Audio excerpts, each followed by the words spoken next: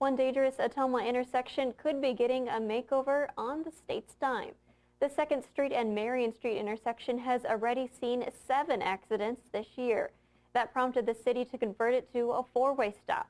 But now the City Council wants it to take it a step further and install a roundabout at the intersection. City Administrator Joe Helfenberger says the council wanted to take more serious action after it viewed police camera footage of the accidents. The project would increase safety as well as the downtown beautification efforts.